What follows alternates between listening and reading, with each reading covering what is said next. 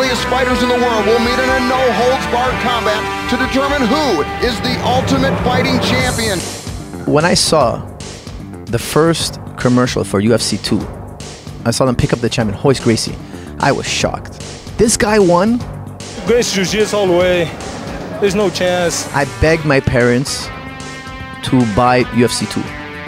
I showed it to my brothers. I showed everybody, like, we have to watch this. And then they showed the lineup of guys he's going to fight. I thought, okay, no, he's going to get killed. A 4th-degree black belt in the art of Brazilian Jiu Jitsu, Royce Gracie is the undefeated ultimate fighting champion.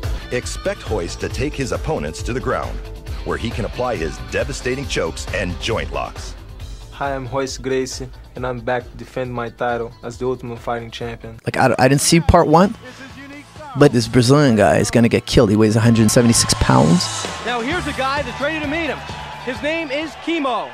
Chemo believes he is a warrior in the service of the Lord. This phenomenally conditioned fighter plans to administer a little chemotherapy to his opponents tonight. This guy's 250 pounds. I was like, this guy's going to get killed. Is he crazy? You won't see the intensity that came from the other fighters. You'll see a very strategic guy here. You saw a kick by Royce.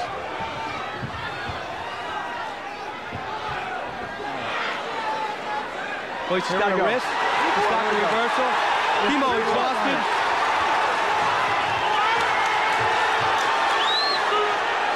Both men showing great endurance. Royce is trying to get the arm. Hey, look at this. He's trying to get an arm lock. And there it is. Unbelievable. Chemo is okay. Unbelievable. One of the best bouts in the history of the UFC. And he won. The new generation who hasn't watched that, they have to go back and watch it. They should. They have to. Because that's the genesis. They set martial arts on fire. Everybody wanted to do jiu-jitsu. I couldn't find a jiu-jitsu school in Montreal. I was like dying. Like, if you asked me, cut your arm off, we'll teach you jiu-jitsu, I would do it. Like, that's how badly I wanted to learn it. I met a purple belt from Renzo Gracie, Angelo Exaracos, and I was like religious with my lessons. He would teach twice a week, but I would train all week. I made my own mat. I invite my neighbors over. It was a mind-boggling experience to learn jiu-jitsu. It actually worked. A martial art that really works. Imagine you have no martial arts training. None. Take everything you've learned, throw it away. Okay. Take away all your physical training. Okay. You walk into a room full of people. How do you feel psychologically? A little insecure. Insecure. Yeah. That's how regular people feel. They never train in their life. They're unskilled to deal with a situation that might occur. It's such a gift to train. Like, I train all my students, my kids. It's mandatory. Training to a certain level is mandatory. It's like mathematics is mandatory to a certain level. Well, I think that would stop a lot of bullying. I've said this before, but I think it's counterintuitive to people. They think that bullying is a mean person, and if you taught them how to fight, they'd become meaner. But I don't think that's the case. I think bullies are insecure. Yes. Yeah, I think if you took away that and they got to establish through training that they have character and that they're worth something and they don't have to be insecure and they build up this confidence, you wouldn't see them going out and picking on people.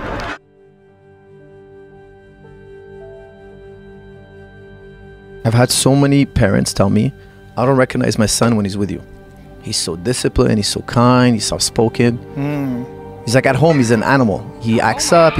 I'm like, really? Well, here, if he did that, it would be a problem. You know, like people respect the dojo. They respect the environment they're in because there are other guys out there that put you in line. And that's the real world. And some people, they don't know that. You learn through martial arts, you know, like respect everyone, man. Respect is huge. One day you're the hunted. The other day you're the hunter, and it's just the way life works, you know, like have respect. I've seen people like on video, they're in a certain situation and they act all crazy. Hey, this might spark some violent event here. Fuck 1207, homie, what's cracking? Fuck these niggas, man.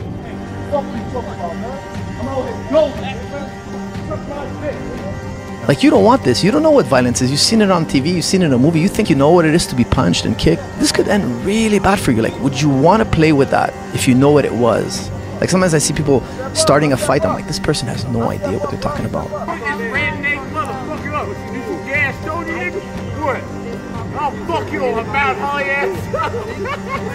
they've never been in a fight. They're instigating a fight. A fight might occur and they might regret it. What did I do? What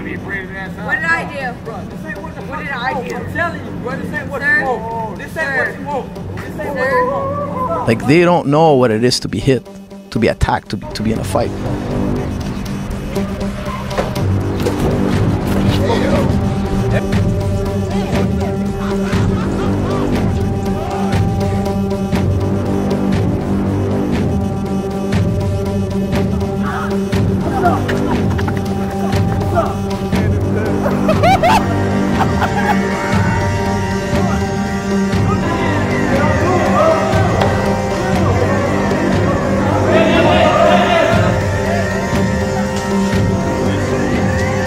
You understand what it is, and I think most people don't, and I think most people are scared of it, and I think that's why they posture. That's why they puff their chest up.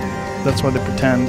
Most people have zero idea. Most people that haven't had any sort of physical altercation, they have zero idea of how vulnerable they truly are.